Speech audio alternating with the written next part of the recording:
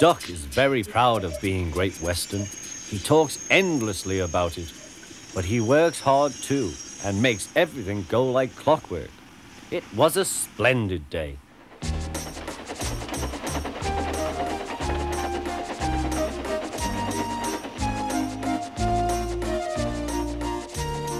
The trucks and coaches behaved well.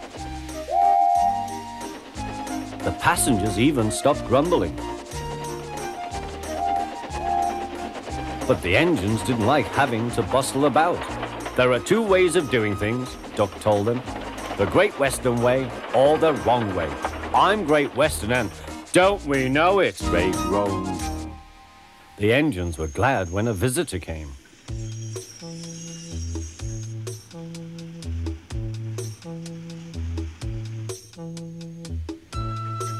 He purred smoothly towards them.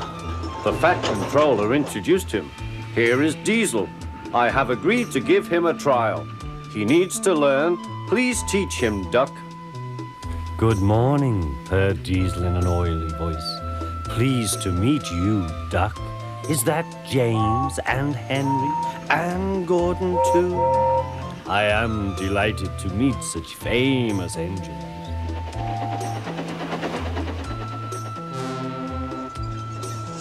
The silly engines were flattered. He has very good manners, they murmured. We are pleased to have him in our yard. Duck had his doubts. Come on, he said. Diesel purred after him.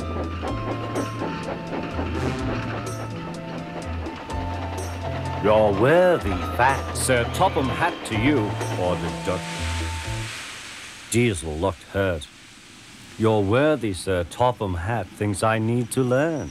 He is mistaken. We Diesels don't need to learn. We know everything. We come to a yard and improve it. We are revolutionary. Oh, said Duck, if you're Revo Thingagummy, perhaps you would collect my trucks while I fetch Gordon's coaches. Diesel, delighted to show off, purred away. When Duck returned, Diesel was trying to take some trucks from a siding. They were old and empty. They had not been touched for a long time. Diesel found them hard to move. Pull, push, backwards, forward, oh! The trucks groaned.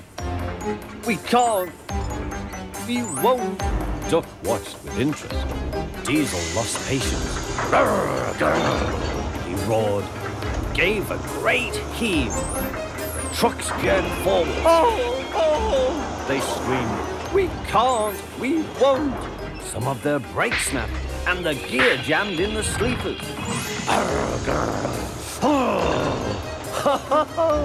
Chuckled Duck. Diesel recovered and tried to push the trucks back, but they wouldn't move.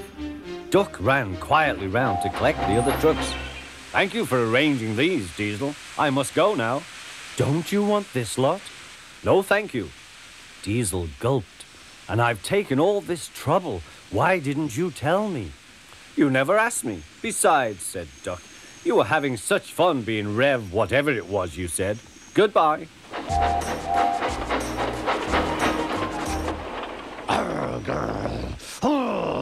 Diesel had to help the workmen clear the mess. He hated it. All the trucks were laughing and singing at him.